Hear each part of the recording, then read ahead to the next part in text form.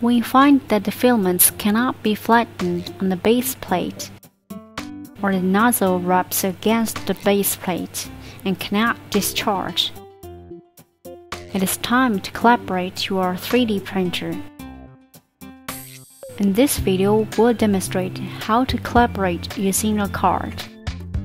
Before calibration, make sure there are no models on the base plate and no filament residues on the nozzle. Let's start calibrating. Click on Settings, Calibration. Conform on the screen. Start calibration. Wait for the nozzle to position. Put the card into the position place.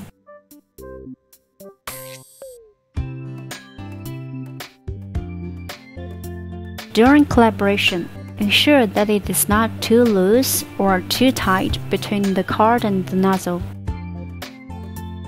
If it feels too loose, you can press minus and move the card back and forth. If you feel some resistance, then it's done. After calibration is complete, click Save. Now calibration is complete.